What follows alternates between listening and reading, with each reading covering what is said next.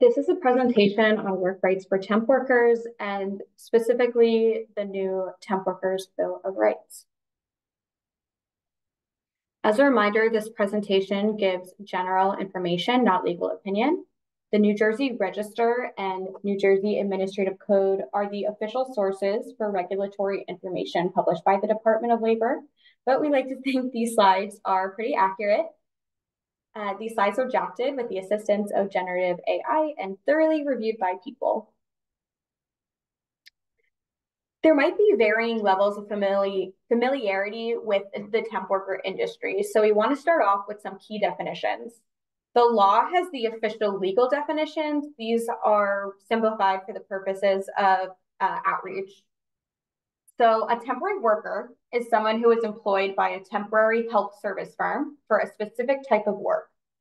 The law refers to them as temporary laborers, but we'll call them temporary workers or temp workers. Temp agencies hire people to help other companies with temporary, extra, or special tasks. They pay their employees wages. They're responsible for employee actions while they are working for their third-party clients.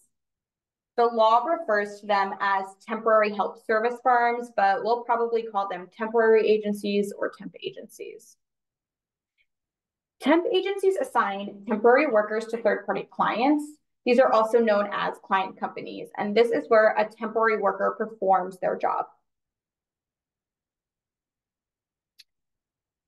Before we go into the details about the Temporary Worker Bill of Rights and other work rights, we think it would be helpful to give an overview of the temp industry.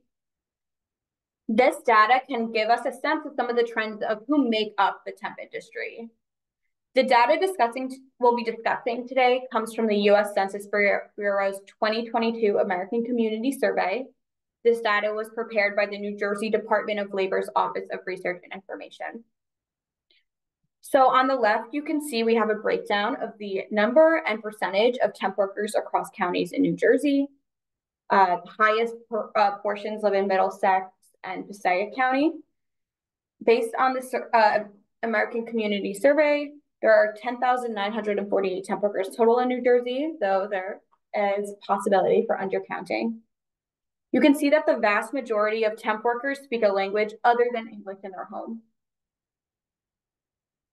You can also see the race and ethnic breakdown and gender breakdown of temp workers in New Jersey. Most temp workers are Hispanic and identify as women. Most workers report less than $25,000 in take-home earnings. Very few make above $50,000. Many temp workers live in single female-led households. Okay, so now we'll get into the Temporary Workers Bill of Rights. All temporary workers are protected under wage and hour law, but some types of temporary workers, which are defined by statute, are covered under the Temporary Workers Bill of Rights. The Temp Workers Bill of Rights went fully into effect in August of 2023. It establishes requirements that the temp agency and third-party client must follow. It addresses things like assignment rules and notifications, record keeping, fees, payments, transportation, and retaliation.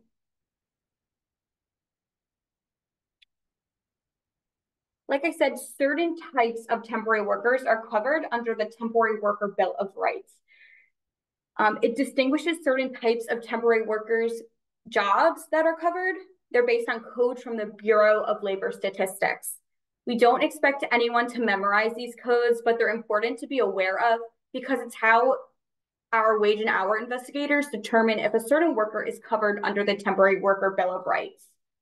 Some of the most common jobs covered by the law are warehouse workers, moving and maintenance jobs, and construction, but there are many more types of jobs covered.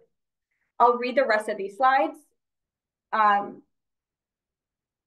covered are food preparation and serving, production, such as laundry and dry cleaning, food processing, textile and woodworkers, construction, transportation and moving, such as drivers, parking attendants, and material moving, personal care and service, such as amusement, entertainment, and dressing room attendants, building and grounds cleaning and maintenance, such as janitors, cleaners, and landscaping workers, protective service, such as security guards and crossing guards, installation, maintenance, and repair,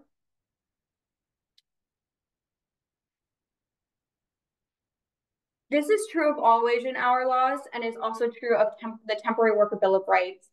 Immigrants are covered under this law. The department does not ask about immigration or citizenship status, and we serve all workers regardless of immigration status. We will not share any information, including with immigration agencies, unless required to by law or regulations. And depending on an immigrant worker situation, the department might be able to assist with immigration relief, such as deferred action. We'll talk about that in a little bit. So now we'll go into the details of the Temporary Worker Bill of Rights and what it now requires. Temp agencies are required to share some notifications with you in a language that you understand. The department has posted some example forms in multiple languages on our website. And we recommend that you keep copies of any forms you receive because they have important information. And sometimes temp agencies do not follow the law. So it's important to have records. An example of a required form is the assignment notification statement. The temp agency must provide this to you when you are sent to work.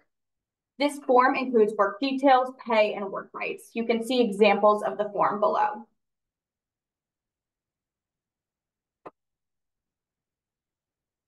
If your assignment changes, you have certain rights.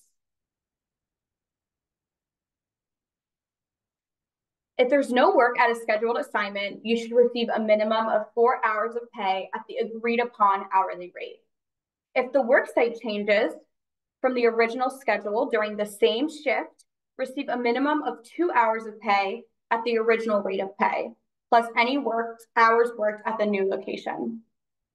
For multi-day assignments, you should get 48 hours notice of schedule, shift, or location changes when possible.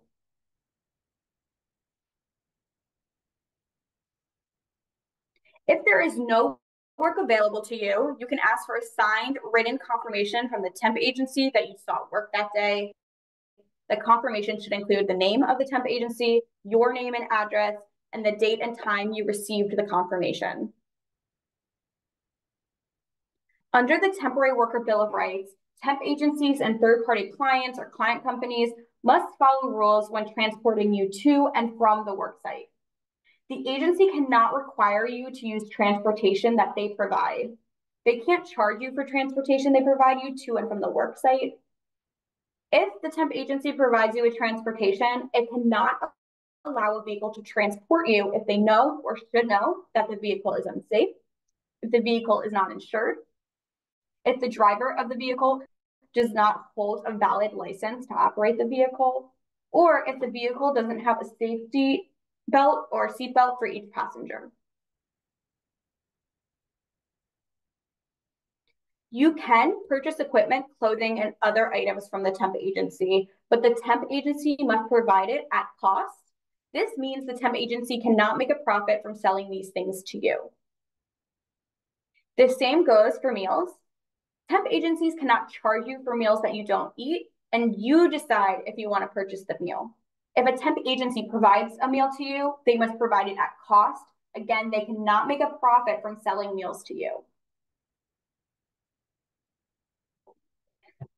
Temp workers' rate of pay and the cost of their benefits must be at least the same as the average rate of pay and average cost of benefits of any of the employees of the third-party client you're working for, if they're doing the same or substantially similar work under similar working conditions. So what basically this means is a temp worker can't make less than the average person working for the employed at the third-party client company for same or similar work. What is considered similar work? It means that the job requires the same skill, effort, and responsibility. Skill is measured by factors like experience, ability, education, and training that a person might need to perform the job. The effort or the amount of mental or physical exertion someone needs to perform the job. Responsibility, the amount of accountability and discretion that are required to perform a job. And working condition means the physical surroundings and hazards. This does not include job shifts. You can request the temp agency to pay you every other week instead of daily. The temp agency must provide you written notification of this right. And you can request payment in check, cash, or direct deposit. The temp agency must provide you the following information to you using the DOL form, or they can include this information to you in your pay stub. This information is the name and address of third-party clients, the number of hours worked for each third-party client, the rate of pay, including overtime, total earnings, any deductions, the maximum fee a temp agency can charge a third-party client to hire a temp worker directly, the total amount the temp agency charged the third-party client for your services in that pay period, and the total cost of benefits the temp agency provided to the temp worker in that pay period. There are certain fees that a temp agency cannot charge you. They cannot charge you for transportation, check cashing, consumer reports, criminal background checks, or drug tests. You can accept a permanent position with a third-party client or the client company. The temp agency can charge a placement fee to the third-party client, but they cannot charge a fee to you. Temp agencies must tell you in writing about a strike, lockout, or other labor dispute at a workplace they assign you to. You can refuse to work at those workplaces. Temp agencies must be certified by the director of the New Jersey Division of Consumer Affairs within the Department of Law and Public Safety in order to make designated classification placements, in order to make the placements that are covered under the Temporary Worker Bill of Rights. The Department of Labor does not enforce these provisions. They are enforced by DCA, the Division of Consumer Affairs.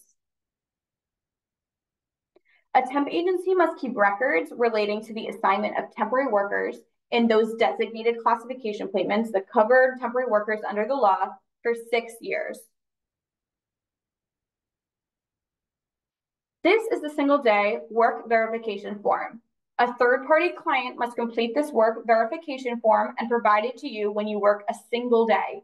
They must provide it to you at the end of the workday.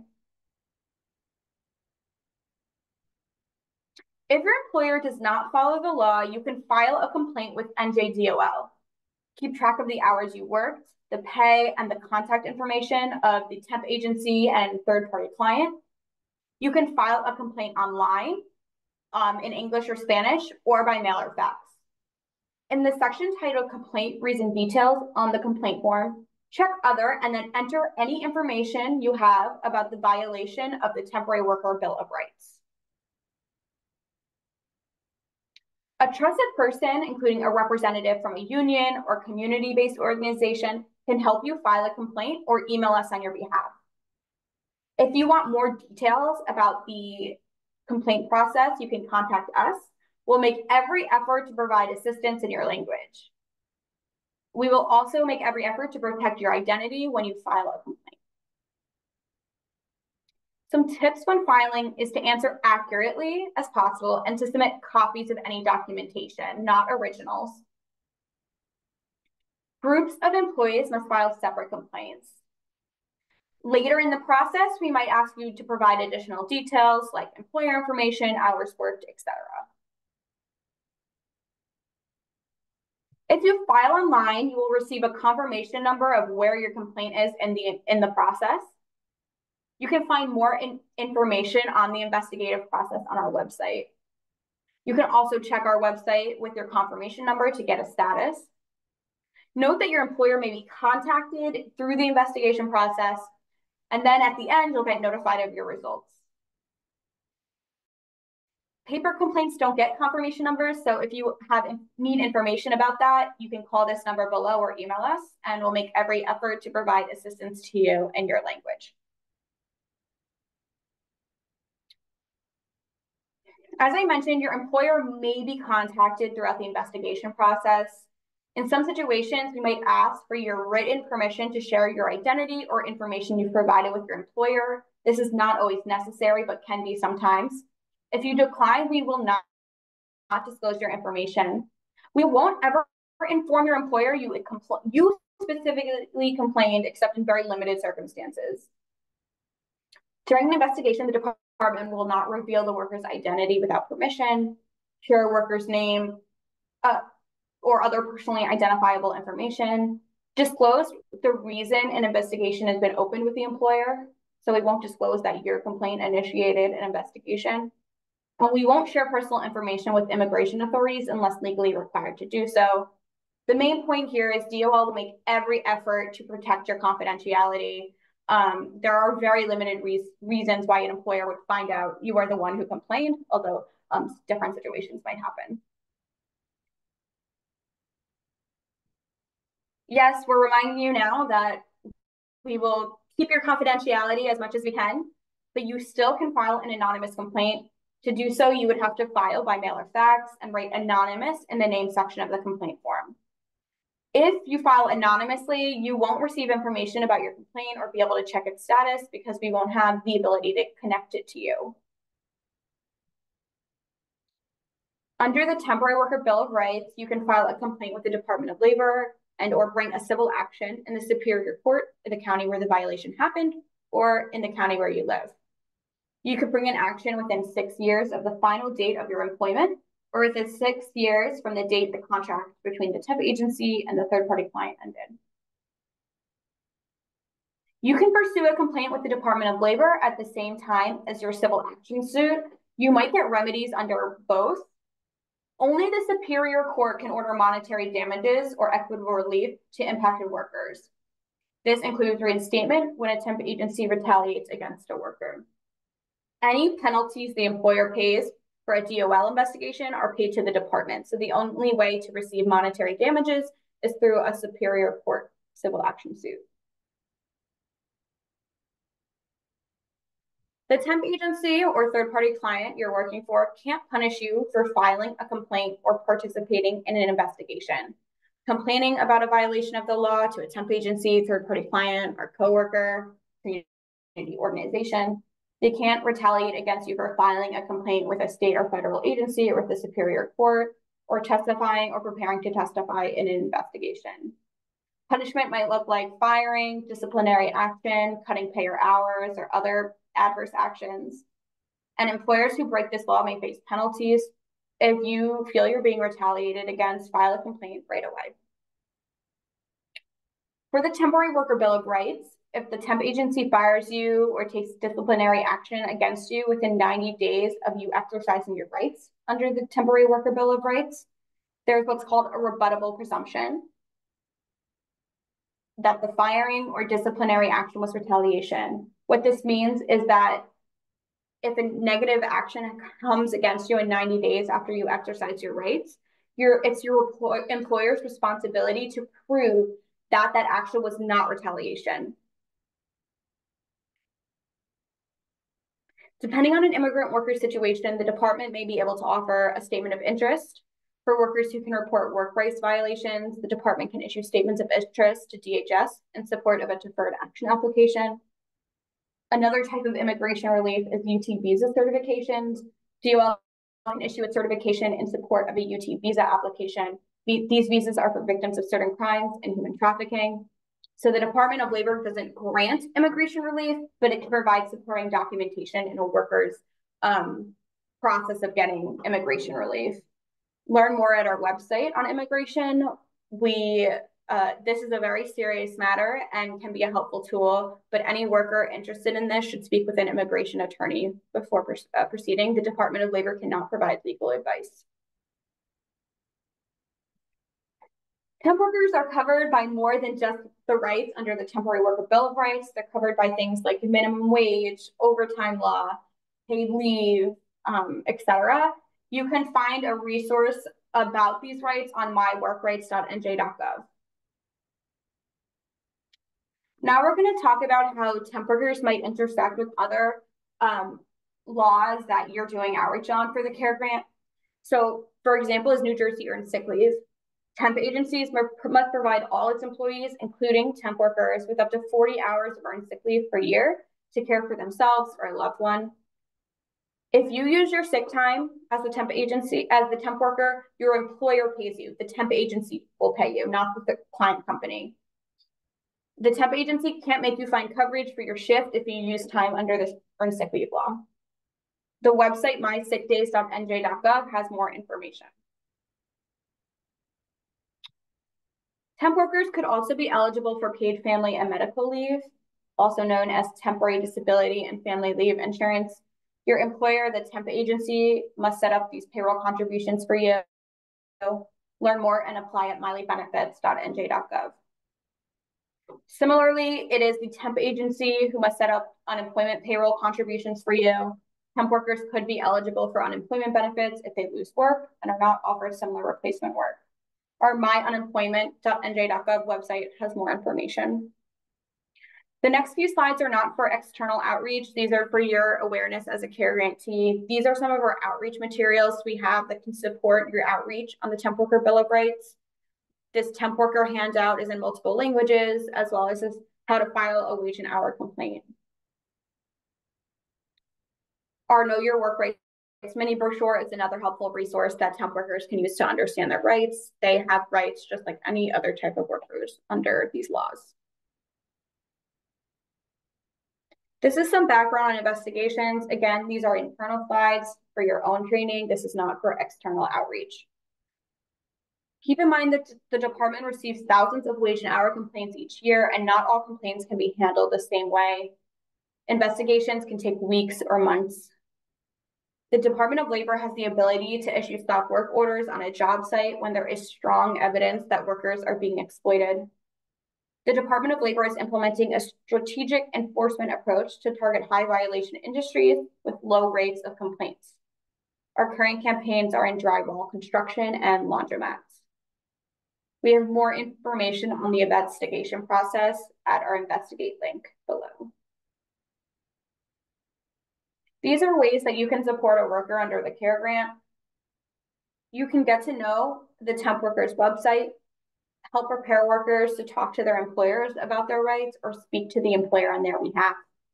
You can provide handouts to workers that they can pass on to their coworkers or to the employer. All of our handouts are on our CARE grant website. You could help a worker file a complaint and submit strong evidence, share information with them on confidentiality. You can encourage workers to provide their contact information on the complaint form because complaints just work better when we have contact information and can follow up as opposed to when they're submitted anonymously. You can host in-person interviews with workers to aid DOL investigations. You can explain protections for immigrants and our immigration relief options. As noted, grantees can't utilize funds to file a complaint with the department on behalf of the worker, represent a worker in wage collection proceedings, or in any related DOL enforcement activities. You would have to identify other funds to do that work because it could create a conflict of interest in the enforcement process. You can also support employers or temp agencies and the client companies or third-party clients under the CARE grant. You can do this by getting to know the employer responsibilities. We have a website, myworkrights.nj.gov/employers that covers this. You can help them understand the laws, provide them with mandatory forms and posters in their employees' languages for the temp workers. And you can also ensure that they certify with the Division of Consumer Affairs if they're making job placements covered under the law. This is the end of the presentation. And if you have any questions, you are welcome to reach out to any CARE grant staff, and we'll be happy to assist you.